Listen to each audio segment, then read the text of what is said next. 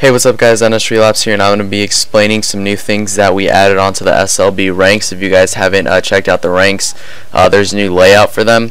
Okay, and some of the new things that we added on, as I was saying, are going to be must played by. So this is if a team challenges a certain team, we're going to add that up there, and we're going to give them 3 days to do that clan match. So, you know, if you're ever wanting to play a team and you're an actual team and we verify that you're an actual team and you ask a team to play you, we will put a must play by date, and if you guys do not play by then the team that does not play will get suspended, or something will happen where they get a strike or something. We haven't decided yet. Okay, and strikes are going to be pretty much if a team gets caught cheating, or if a team gets caught double rostering, we're going to give them a strike. If a team accumulates 3 strikes, we're going to suspend them for a certain period of time where they will get taken off the ranks until that time. And active is going to be, just showing how active teams are. So let's say, for example, if EF plays Vague, then we're going to put the exact date that they play. Like say today, then we'll put March 1st. And say they don't play a clan match for a long time, that March 1st is going to stay on active until they do another clan match. So that's just going to show how active teams are. And if you don't do a match in a week and you're a top team, you're going to get bumped down. Or if you ignore other teams that are ranked asking you for a clan match, you're going to get bumped down.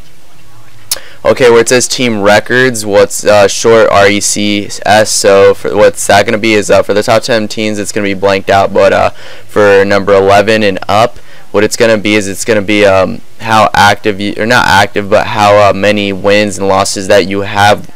You must have proof for this. So say the number 11 team, I don't know who they are, but say the number 11 team wins 6 times and they lose to one team, where they're going to be 6-1. The only way that will reset your record is if your team gets suspended, or if you go inactive and your team's on break.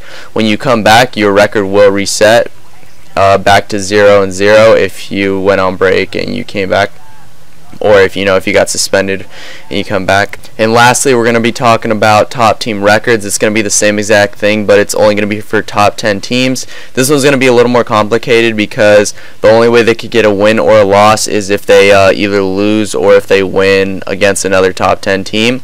And if they get bumped down to the number 11 and up spots, then their record will be taken off and it will be reset if they go back in the top 10 teams. So this is just meant for the top 10 teams, just to see how well you do versus top 10 teams.